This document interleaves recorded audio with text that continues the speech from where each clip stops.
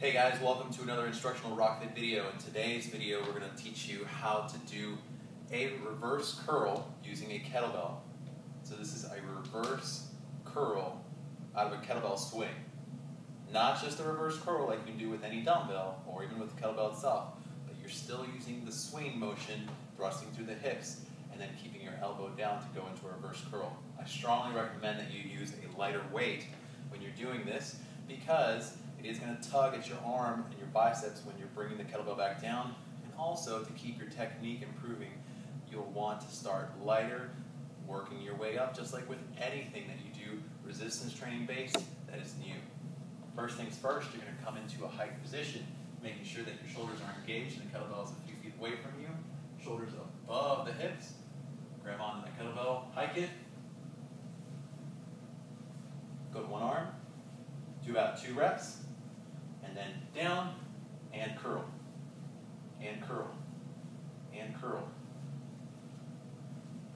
Back to the other side. One arm, and curl, and curl, curl. Going down. So basically the idea, after you get the kettlebell down, you thrust the hips and you finish with the arm.